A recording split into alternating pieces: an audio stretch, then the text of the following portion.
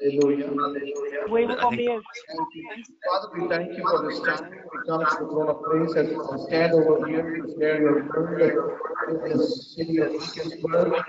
Holy Spirit, minister to me and minister to everyone who is listening to this morning, Lord. Lord, I pray that you bind the powers of darkness and demonic forces in the name of Jesus. Jesus is the Lord over the city. He will also whoever is fighting my peace, give the chance to hope and freedom and glory. You give joy, hope, and freedom to all of us, Lord. We trust you, Lord. Minister to us. I pray for those who are on the pray for me, Lord, and pray for this ministry, for this church planting. You bless us, Lord. In the name of Jesus, we take authority over every principality in this place. In Jesus' name we pray. Amen. Greetings to everybody in the name of Jesus Christ. I greet you in this time in the name of the Lord. I would like to share with you about something each one of us has been asking since the time we held conscience. And that question is how this shall be, how we will reach there, how we will make our livelihood, how we will overcome this challenge.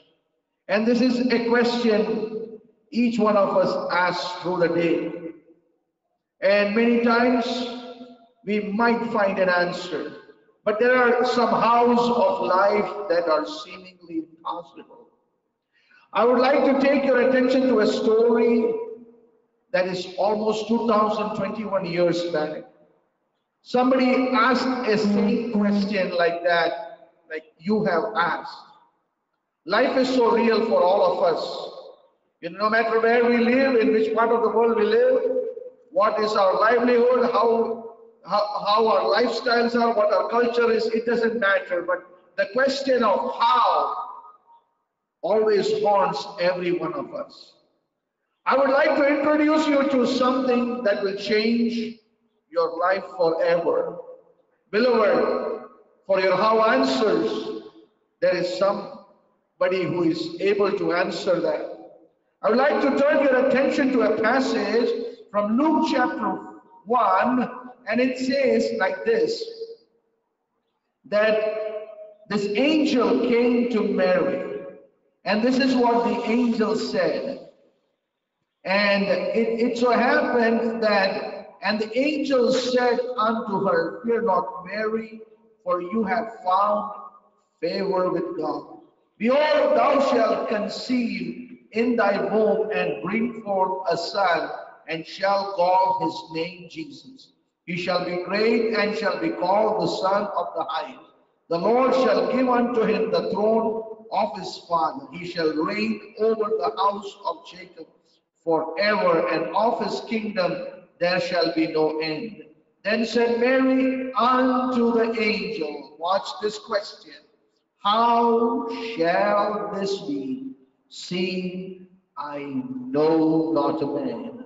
And this is how the angel answered. And the angel answered and said unto her, The Holy Ghost shall come upon thee, and the power of the highest shall overshadow thee. Therefore also the holy thing which shall be born of thee shall be called the Son of God. Behold, thy cousin Elizabeth has also conceived a son in her old age. This is the 6th month with her who was called barren, for with God nothing shall be impossible. If you can hear my voice, you just repeat after me, for with God nothing shall be impossible. Beloved, there are questions in life that are impossible, where the natural mind cannot get an answer. And you and I have been in that place. And we have to be honest with ourselves in this evening time that we do struggle with that. Pretty much we are always good to answer, I'm good, when we are not really good. There is a lack, there is a vacuum that nothing in this world is able to fill us.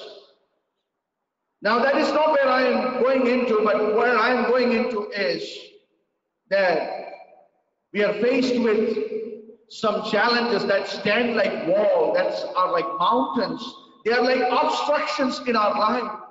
And we wonder how we will cross. There's a saying, we say, when the time comes, we'll cross over the bridge. Yet when we say that, we are saying with this in mind, that there is an uncertainty that reigns, because we do not know about tomorrow. Today is in our hands. I mean, today is also not in our hands. I mean, this moment that you are living in, that can also be taken away. We are all living in the mercies of God. Around 2021 years back, somebody asked the same question. She was nobody else but the biological mother of Jesus. She was the vessel through which our Lord and Savior Jesus Christ, the Son of God, the very God himself, came into this world to save sinners. It was an impossible act, because she did not know a man, and how could Jesus be born of a virgin? And it's very difficult for me to even explain that, because this is supernatural, only God can. But in my finite understanding, what I see and I hear and I read from the Bible, I'm going to explain that to you. That which is impossible in your life, there God steps in, and God gives you this hope that no man can take. And the angel said, the power of the highest shall overshadow thee. The word, the power of the highest shall overshadow, means the glory of God.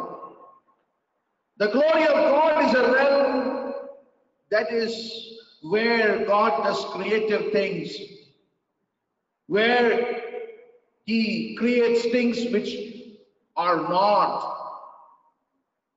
I mean, that's a realm where God does things that are impossible with mankind. The coming of our Savior into this world was a miracle, and was the greatest miracle of all. God coming in flesh, taking the human flesh. Why did he take that? So that he could defeat enemy Satan, who was our enemy, through dying on the cross. And for that, Jesus took upon the human flesh. And this was a prophecy that was spoken thousands of years back by God himself, that Jesus will come as the seed of the woman. Yet he was holy, and he remained God even throughout that time.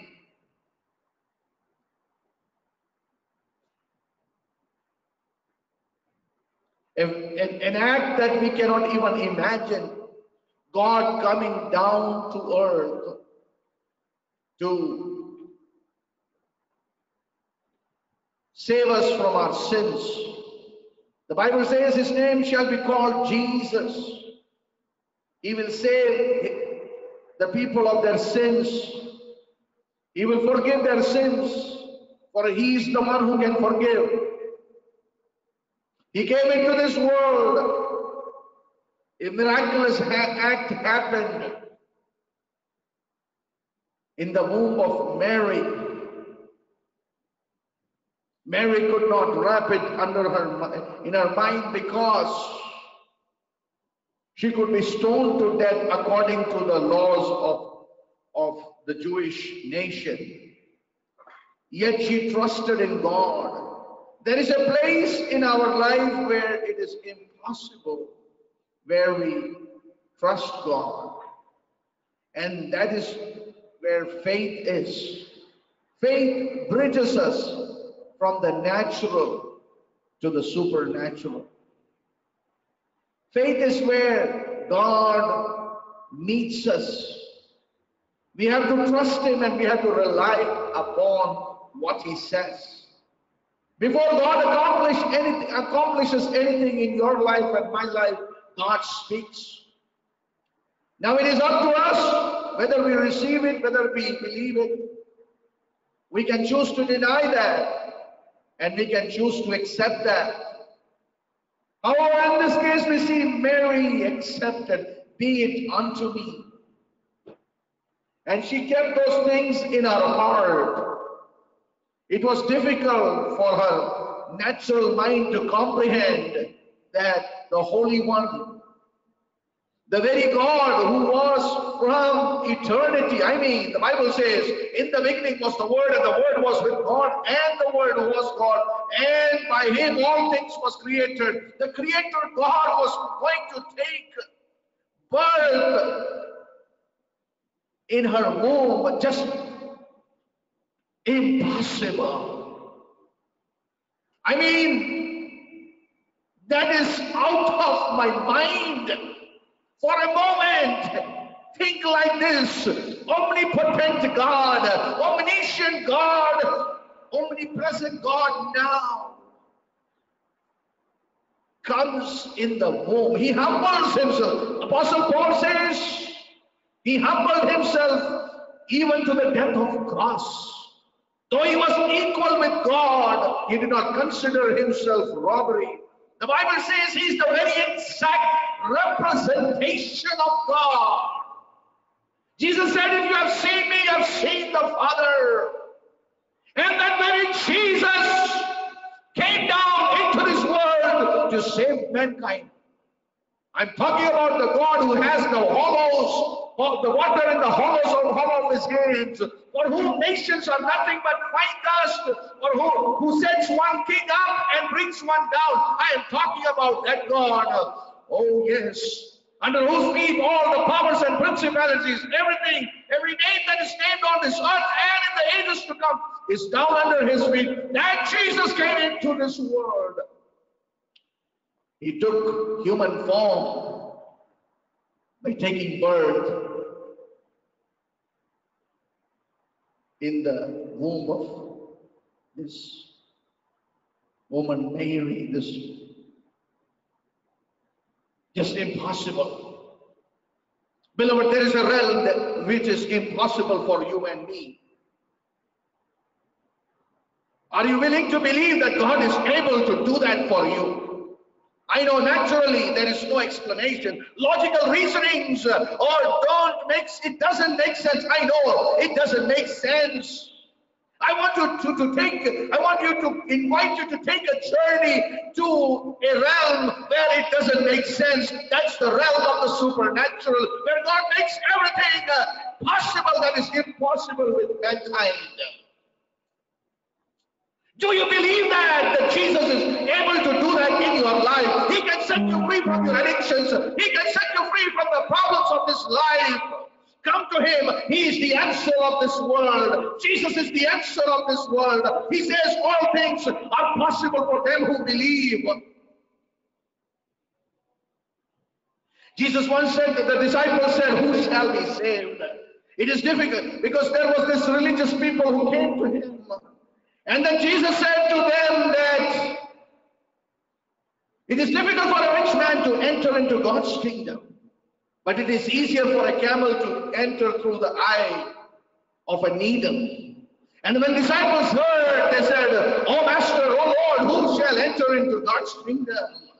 And Jesus said, with man it is impossible, with God all things are possible. I want to introduce to a God who makes all things possible. Is there anything too hard in your life? Come to Jesus. He says, all who are heavy laden, come to me, I will give you rest. Mary was also asking the same question 2021 years back. Oh, God had a way to answer it. The power of the highest shall overshadow thee. The glory of God shall come down upon thee. And the one that shall be born of you, you shall be called the Son of the highest. The very God who dwelt in light where no man can approach, who was there from eternity with the Father, who is very God and equal with God. He came down. It's not a mere ordinary thing. I'm telling you, we have trivialized that. Many have trivialized that, but there is power in the name of Jesus. When you believe in him, your life will be changed forever. The whole host of heaven comes behind you when you call the name of Jesus. You might say that, but you're trying to churn up my emotion. No, I'm not. What would I get out of it? I am standing in a cold wintry night, in an open sky and preaching this word. I can be in my own house, under the heat. Why should I be standing here? Because I know there's going to be a day of judgment, and we all shall stand before the judgment seat of Jesus Christ. And Jesus will ask a question, why should I let you in? If you have not placed your trust in Jesus Christ, beloved, you are headed towards a lake of fire where the fire doesn't quench. Salvation is there in this planet or down on this earth. You cannot make things right up there. You cannot make things right once you have passed from this life to the other life. Today is the day of salvation. An impossible miracle can happen at this moment when you give your life to Jesus. Would you give your life to Jesus? Wherever you are. Say, Jesus, come into my heart. An impossible miracle happens. You know what is the greatest miracle that can happen to you now? When your mouth opens and confesses that Jesus is Lord and believes in your heart, you have embraced the greatest miracle. You're going to be with God forever. Eternal miracle. I mean, it gets better and better with every day. Mary got her answer too. Not just in words, but in reality. I mean, he spoke first. The angel brought the message, and Jesus was born of Mary. And he lived for 33 years, and he ministered to the people. He opened the eyes of the blind, he set the captives free, he healed the brokenhearted, he cleansed the lepers, he raised the dead. And in the end, the one who raised the dead himself laid down his life. The Bible says, Paul says, had the people of that time known, had the rulers of that time known, they would not have crucified the Lord of glory. Paul was also somebody who was so radical. He was out there persecuting the church. But when he found that experience with Jesus Christ, he says, I have nothing to boast but to boast in Jesus Christ. He says like this, it's no longer I that live, but Christ that lives in me. Now the life that I live by faith in the Son of God who loved me and gave his life for me. Now I don't boast in anything, but I boast in the cross of Jesus Christ. Beloved, an impossible miracle happened on the cross. Would you give your life to Jesus Christ? Jesus is the way. Jesus is the way. Jesus said, I am the way, the truth, and the life. No man comes to the Father but by me. Your how questions will also be answered. Mary's was answered. That was just not possible. I mean, don't worry, come to him. However impossible it is, come to Jesus. He's able to answer that question of your life. Let us bow our heads and pray. Dear Lord Jesus, these precious ones have heard the gospel. They have heard the story of Jesus coming into this world. They have many questions in their lives. But Lord, you said with you all things are possible. Would you please do this for them? Jesus, come into my heart. I am a sinner. Forgive my sins. I repent of my sins. You died on the cross. You shed the last drop of blood. Through the shedding of your blood, there is forgiveness. I receive that. Get ready for this ride of miracles and impossible things being possible. If you're suffering with sickness, Jesus will turn your bed of sickness. God could be born in human flesh. What is your challenge? What is your problem? That's nothing. Come to Jesus. He has answers to all life's problems. Jesus, these ones have heard, and this is a witness that will stand on that day of judgment.